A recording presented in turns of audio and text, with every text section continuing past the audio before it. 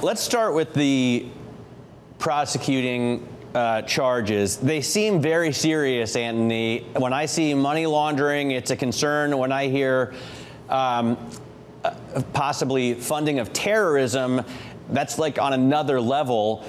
How do you respond to these charges of 4 unidentified people at Nexo? Well, the charges are ludicrous. There's no other word for it, and it is slowly unfolding for what they are. They almost completely forgot about the 2 of the loudest charges, which you just pointed out, and they're grasping for straws to make a case stick. I know that for Westerners and advanced democracies, it's very difficult to perceive what the Bulgarian prosecution is doing, but this is what they do. They give loud press conferences. They make a bunch of accusations and they have no follow through after that. And it takes years to exonerate your name because there is no procedure to make them actually file anything in court so that you can start filing it. This has been happening for a while now, and it just shows the rampant lack of rule of law in the country that I spent a lot of my adulthood life in. And you were a member of parliament in Bulgaria as well, if I'm not mistaken.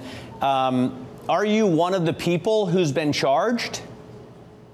I presume so. It is peculiar that we have not been contacted. I have not been contacted. I have not been served charges formally or informally. There was just this one press conference, one-off thing where they read a bunch of accusations, and we haven't heard of them ever since.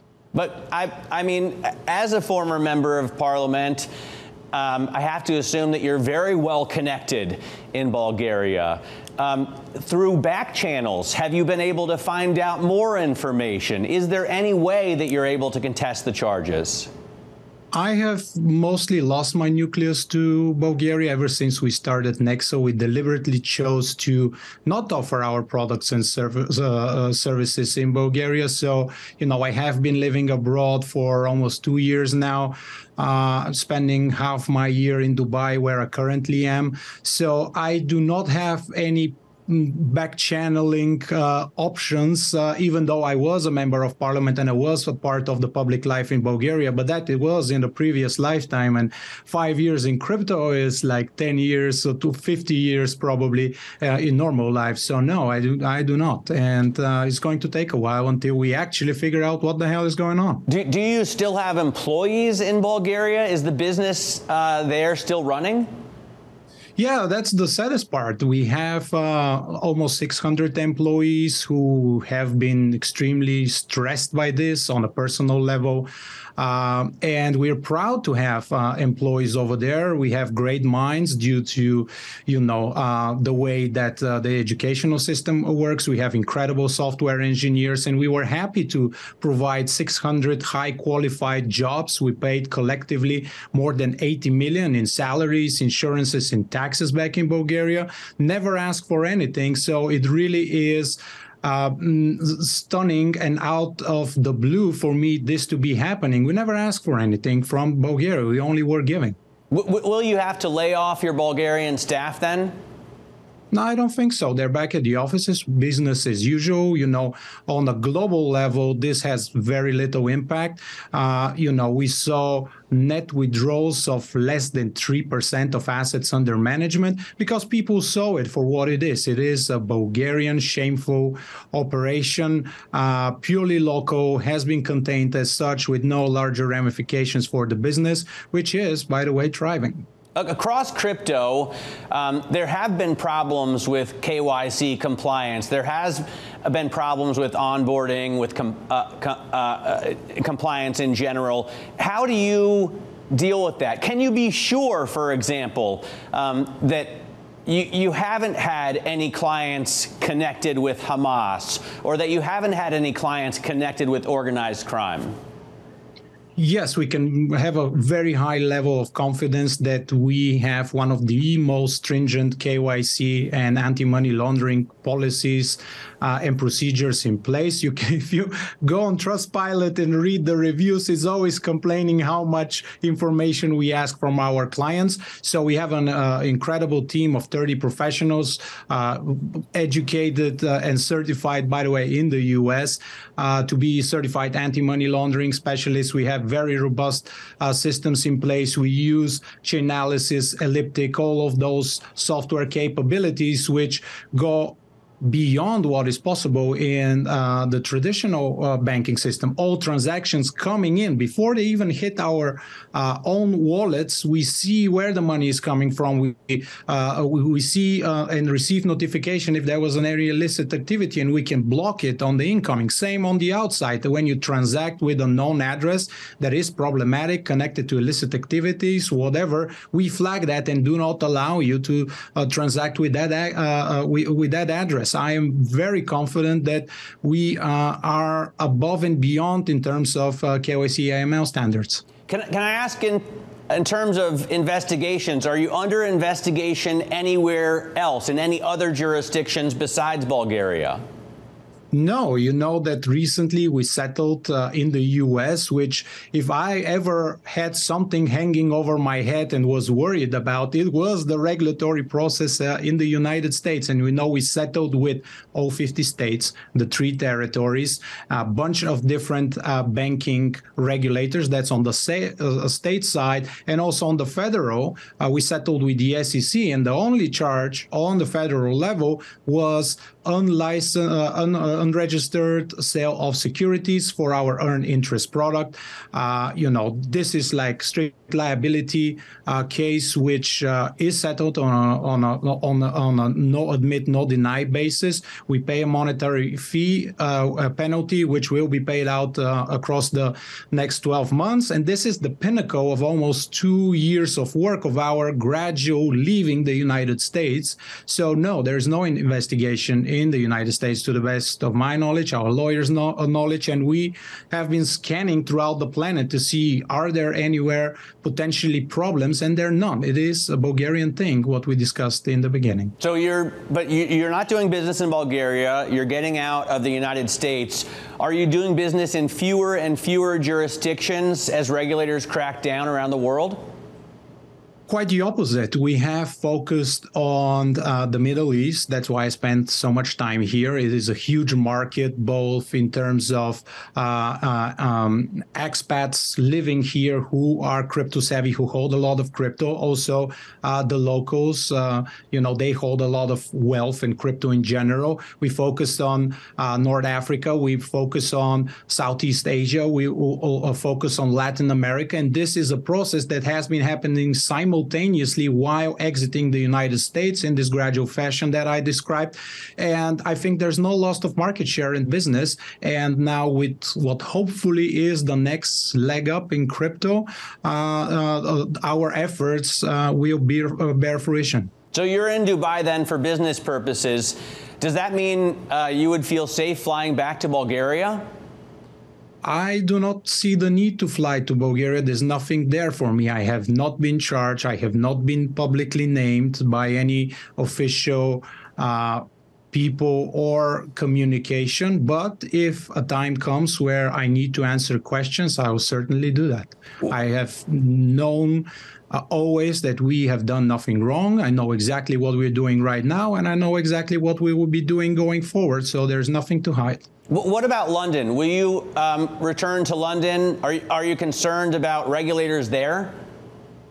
Not immediately. With London, we have a dialogue with the regulators there over the past 18 months. We're figuring out a way, there was some back and forth within the United Kingdom as to how they want to see crypto. There are some new guidance which we will abide to and structure a business, because the UK is also an important market for us. What are the biggest discussions you're having like that, Antoni? Is the London regulator the most important one you're dealing with now? Are you dealing with European regulators? Are you dealing with Asian regulators? Where is your focus? Well, the focus had been for 2 years with the U.S. regulators. I'm glad this is now behind us. We're focusing in the United Kingdom. We are talking to the various different regulators who are going to oversee crypto in the Middle East, in Dubai, and the United Arab Emirates in particular. We almost have daily engagements with them. And, there's a lot of crypto, there's a lot of jurisdictions, and, those who are unwelcoming, we're happy to leave those and focus on the ones that are. Are your headquarters, though, now still considered London? Yes, and we are moving it to Dubai. We have a new office that is being finished right now. The refurbishment is going to hold, I think, 150 people. So we are excited about moving a portion of the operational business here as well. And how many employees do you have in London? I think about 20, 30-ish as of 2023. Have to double check. How much of your staff is focused on dealing with regulators, on dealing with compliance, on anti-money laundering, on KYC rules? I mean, how much do you put into that? Oh, a lot. We have about 50 professionals internally, and we work with local law firms in the important jurisdictions like the U.S., like the United Kingdom, like the United Arab Emirates. So we work with 50 people internally and probably another 50 to 100 with the consultants and law firms that we retain. So what about commingling of funds? This has been a huge issue, obviously, since the collapse of FTX. You're not using your borrowers or your lenders' funds, to invest in other areas. Is that correct? You're not commingling funds. And how do you make sure that that's the case? Well, I think the first and most important thing here is transparency. It is okay to do investments if the investors and your clients know exactly what you're doing. So you have to be very clear with that in the terms of service, terms and conditions. I think we've done one of the finer jobs here. And it's no mystery how we generate the yield. We've spent many occasions, blog posts, newsletters, you name it, to provide clarity on that. We do have market neutral strategies that help us generate the yield that we pay out to our customers. We have the arbitrage between what we borrow at in terms of rate and then what we charge other people. So it is a plethora of different strategies that gets utilized, and it has stood the test of time. We are the last lender standing, so we have been doing something right. We had no exposure to FTX, no exposure to Luna, no exposure to Three Arrows Capital. And, this ultimately comes back to the fundamental thing that we set out in day one, apart from transparency, is not to engage in un and under collateralized lending on the scale that everybody else has, and that has caused this tremendous trouble for crypto in 2022. But Antoni, does that mean you are using customer deposits to invest and generate yield? Well, we have different strategies that we devise for our different products. So when you are giving us your Bitcoin and you expect to get 4 or 5% on it, we obviously have to deploy that capital. And it's no mystery that it has to be generated somehow, some way. So first thing that we do is fund the loan book. If there's excess capital, there still are market neutral opportunities, arbitrage plays, capturing of basis trading, which is the difference between the futures and the spot markets. They are relatively low risk strategies that you can pursue in order to generate that yield. And there's nothing wrong with that. The wrong thing with some of the actors that you named is that they weren't transparent about it. They didn't tell you they're going to do that. They told you your money is going to stay at JP Morgan or wherever, and you somehow magically are getting 6% when JP Morgan is almost charging you negative interest rates on your balance. So it is not what what you are doing with the capital, but how you go about disclosing this to your investors. And this, by the way, is the biggest critique of Gary Gensler and the SEC. It is around disclosures. How do you guarantee that you remain solvent? How do you guarantee that in case your depositors decide to withdraw large amounts of money at once, you'll be able to meet those demands? I think we've had the time to discuss this on numerous occasions. We pioneered the world's first real-time attestation showing that our assets exceed liabilities. Now, I know because of what happened in the crypto industry in 2022, a lot of the auditing firms are leaving the space. This is by no means anything specific to Nexo, is the industry at large, but there are new players that are filling this void, and there are algorithmic blockchain provable ways to show your solvency and liquidity, and we are working on those capabilities so that we can continue to prove to our clients the very stable financial position that Nexo has always been in. Right. I've been told your auditor, for example, is leaving the crypto space. Have you found a new auditor? Are you looking? We are working with a few potential candidates. They are, newly emerged or spin-offs from existing firms. So this will be, we would be among their very first clients. So there's going to be some back and forth, in the spirit of transparency. I might just as well disclose that. But there's going to be continued and enhanced transparency in terms of the financial situations of not only Nexo, but hopefully the blockchain space as such. Let's talk about your business. You mentioned outflows of about 3% since this Bulgarian case was announced. What does that put your assets under management at? Still around $2 billion? I think we're closer to 2.5 now that luckily for all crypto folk, assets have rallied in this massive way. I think we're actually closer to 3. I have to double check. I don't check this on a daily basis. Right. But we have 5 million satisfied customers across the globe, and we are continuing to execute for them. We didn't have to resort to any significant layoffs. All that we have done is performance-based. So we're very well staffed to continue to execute upon our roadmap and bringing the most efficient of blockchain financial tools for the entire space. And we'll see if liquidity is back, which I am sort of suspecting and hoping it is. It will be Nexo will be in perfect position to capture that. I've heard you're licensed in around 200 jurisdictions, or I've heard you're active in about 200 jurisdictions. Are you licensed in all of those jurisdictions? Well, it's a regulatory landscape which is complicated, and you do not necessarily need licenses in all jurisdictions where you are operating, or for certain products you do, for certain you don't. We hold more than 50 different licenses. Now, all honesty, the 200 jurisdictions, with us leaving the United States, they might go down a little bit, but still we are active in all parts of the world where we have the necessary licenses, B, there are no licenses required, or C, our law firms, local legal advisors have helped us devise models that work despite either of two conditions. Nonetheless, you're one of the last crypto lenders left standing. Is the business model really viable?